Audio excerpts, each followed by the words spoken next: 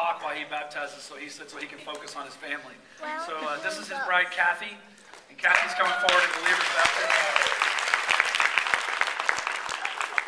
Kathy, too, has confessed Christ about a year ago and got to listen to her story and the process that God's taking her. So she stands here to be baptized by her husband. And see, it's just going to be awkward, but it's good, right? Because it's family. It's family. It's real. So it's such a joy to be here. So, Brent, you go ahead. For Kathy to be baptized, you'll just say, buried with Christ in baptism. Marriage right there.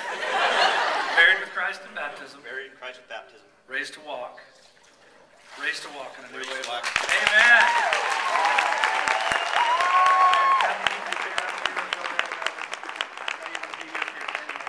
Next we have Jackson. Jackson.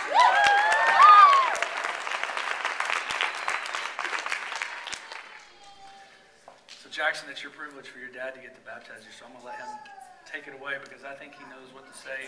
You don't? All right. Buried with Christ in baptism. Buried with Christ in baptism. Raised to walk. Raised to walk in a new way of life. New way of life. Amen.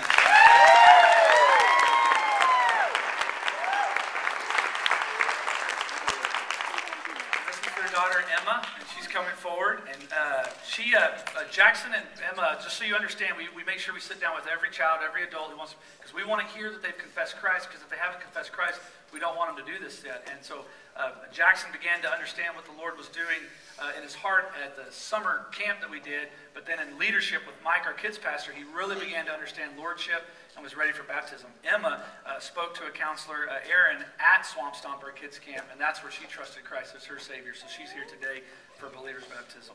Yep. Emma, it's our privilege to baptize you. Buried with Christ in baptism. Raised to walk in a new way of life.